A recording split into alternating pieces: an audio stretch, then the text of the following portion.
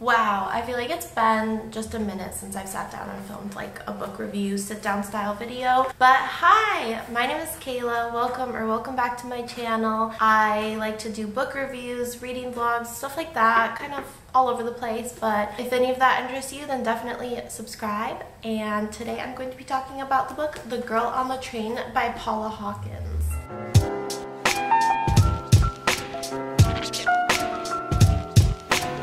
I know this is definitely kind of like an older, not old, but it's not a new release or anything like that, but I saw it at a bookstore when I was in Minneapolis, and it was like a used copy and a good price, and I definitely wanted something interesting and new to read, and I remembered this and remembered that a lot of people liked it, so I picked it up, and definitely it did not disappoint. I think it did exactly what I needed it to do, and I'll get into it obviously a little bit more. The format of this is I'm going to provide a little bit of a summary synopsis, and then I'm going to get into a little bit more of the review, some of my thoughts on like the characters, story, pacing, all of that. So I will leave a timestamp below if you just want to skip right ahead to the review, but let's just get into it. The Girl on the Train by Paula Hawkins is a story that follows a woman named Rachel who rides the same train, the same like commuter train into London and back every single day. And as she rides, she kind of looks out the window. She's definitely like her own life has fallen apart a little bit, but she really loves watching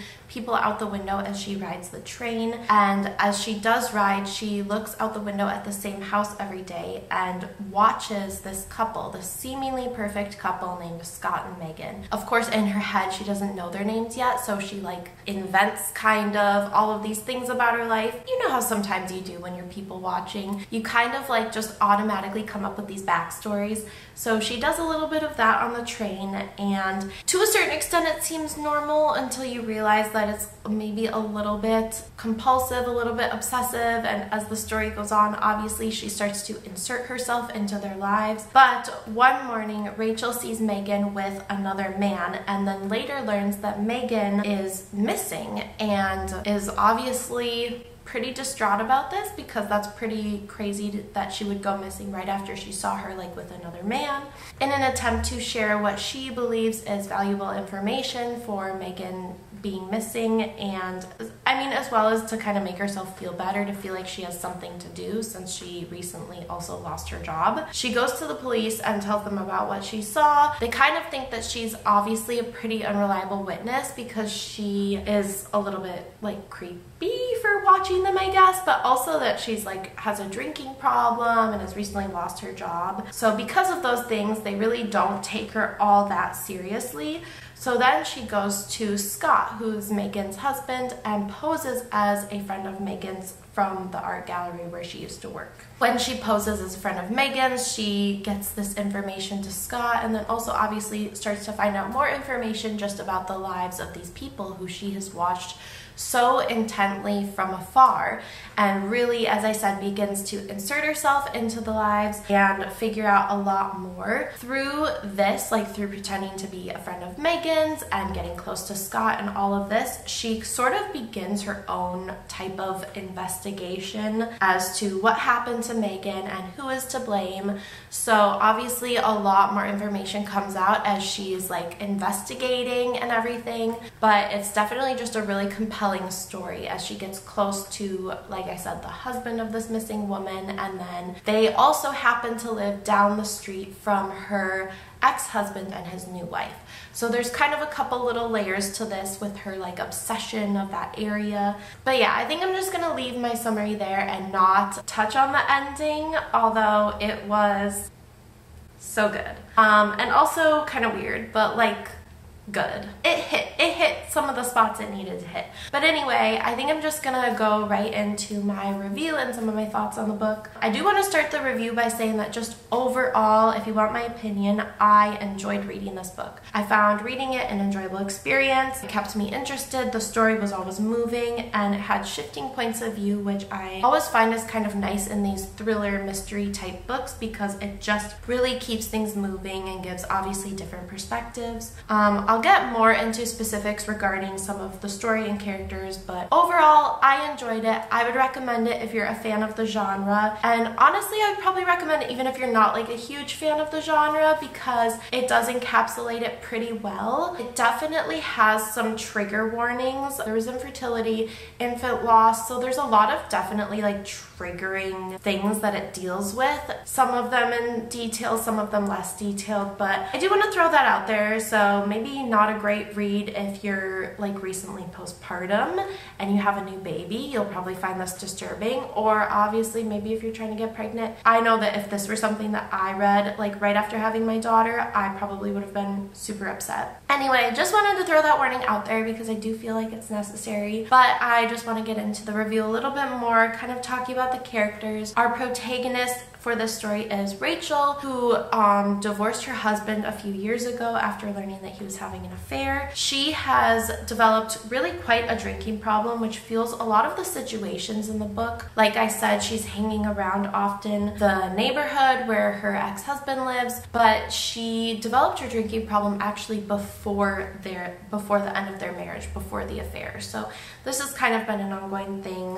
I kind of like some of these aspects to her. I enjoy an imperfect protagonist, and honestly, sometimes I was so frustrated and I was just cringing at her behavior, but I think that overall this makes the story more interesting and it makes the character definitely more nuanced to read, because you're not like just reading this perfect person. Yeah, perfect protagonists to me are kind of boring, kind of eye-rolling. I can still root for an imperfect person, or I can still be invested in an imperfect person's story. I think that sometimes there's this myth that we need like this really, really likable protagonist, but I don't think that's true. Rachel as a character was kind of not that likable. She had a lot of problems going on in her life, but like I was still very interested in her story. I don't know, that's just something that I really like about this character, and characters like this in general. Like, they just don't have to be perfect for me to be invested in them. Other prominent characters are her ex-husband Tom and his new wife Anna,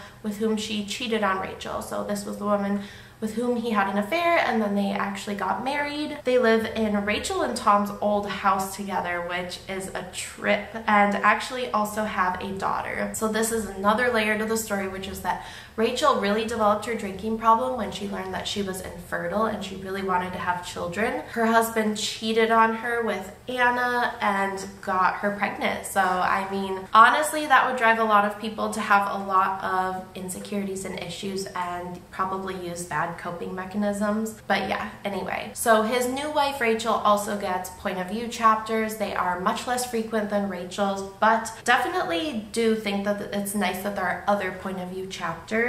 And Rachel still, like I said, frequents their old neighborhood, especially when she's really, really drunk. And so these are actually people who she still sees with some regularity, even though it's really bizarre. But like I said, she frequents their neighborhood like completely blacked out. And this is also sort of part of why she's been watching and so invested in Megan and Scott. You can kind of see the dynamic of why she would pin her hopes to this couple from afar, and they seem so perfect, but obviously a lot more is revealed as the story's going on. I like how Megan is also given a little bit of complexity, even though she is not necessarily like she's a missing person for the story, but she does have a few point of view chapters, which I really, really appreciate, and she's given a little bit more complexity than just like a victim who has no point of view and is never discussed with any nuance. So I really, really enjoyed that. It's not only good for propelling the story and the storyline forward, it's also really nice just that there's a humanization of the victim, a focus on the victim in this story. So I really like that for a lot of these kind of mysteries. Like I said, she has a few point of view chapters as well, so she's really given, like, you really are like, oh, okay, this is a person, this isn't just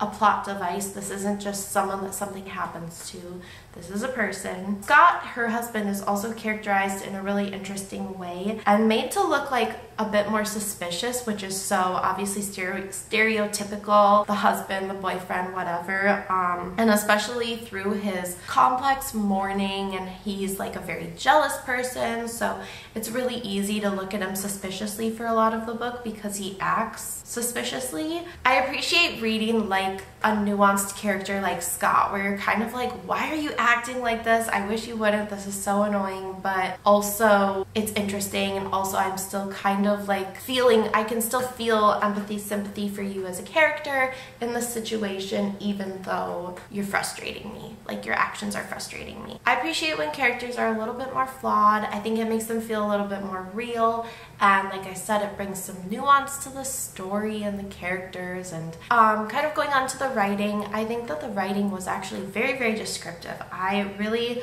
thought that the style of this book was good for helping me get lost and swept up in the story a little bit. Honestly though, it was a little bit unbelievable that Rachel would really be able to get that involved in like an active ongoing case without more repercussions. So that kind of bothered me, but at the same time I think that there were a lot of ways in which the story felt more real because of characters and stuff. So I don't know, I kind of have mixed feelings about that. The descriptions though, the descriptions were really, really good.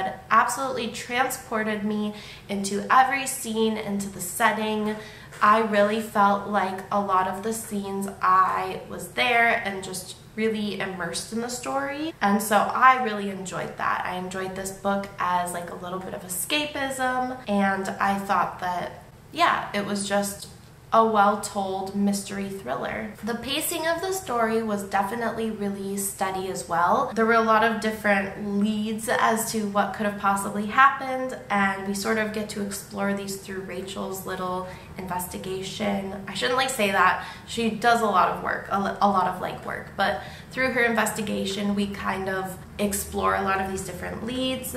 The addition of a few other point of view chapters, like I said, with Megan and Anna, also helped to kind of break up Rachel's viewpoint and help make sure that the story didn't feel super stale, because I think that if it were Rachel's point of view every single chapter, it probably would have started to feel a little bit stale. And so I really liked that there were a few other point of view chapters, even though she's clearly meant to be the protagonist. As I mentioned though, there is some unbelievability to the extent to which Rachel got involved with those close to this investigation. I mean, I think that it was just a little bit unbelievable that she wouldn't have seen more repercussions or blowback because of this. Overall, the story was compelling enough that it didn't really break it for me, so I could kind of accept it and go with it. But I will say that that did at some points I was just a little bit like, no way would the police not, like, I don't know, no way would they not, would she not like get in trouble for interfering with this? But I don't know, at the same time, it's fine. Yeah, I think overall I enjoyed it. I would recommend it as a mystery thriller. I think especially the last third of the book feels pretty thrilling, and like I said, with Rachel having like a drinking problem, there are then also the added blackouts that are another element of her like not totally remembering things correctly and having missing gaps in her memory. So I feel like all of that kind of swirled up and playing together made for a really interesting read. I just thought it was good, I thought it was interesting, and yeah, I would definitely recommend it if you're already a fan of the genre. I don't think I have a lot more to say on this book in particular. I'd probably give it like 4 out of 5 stars. I'm not sure I would slap it with like an I absolutely loved it like 5 out of 5, but it was really, really good. So maybe if I sit on it even longer, I'll up it or downgrade it, but to me it feels like it's correct to be sitting there. But like I said, great descriptions, interesting story, good pacing, some unbelievability, but that's okay. In a book like this, I'm fine with that. Anyway, that's gonna be it for this review. Please like, please subscribe if you're interested in more things like this, and thank you so much for watching. I will see you later.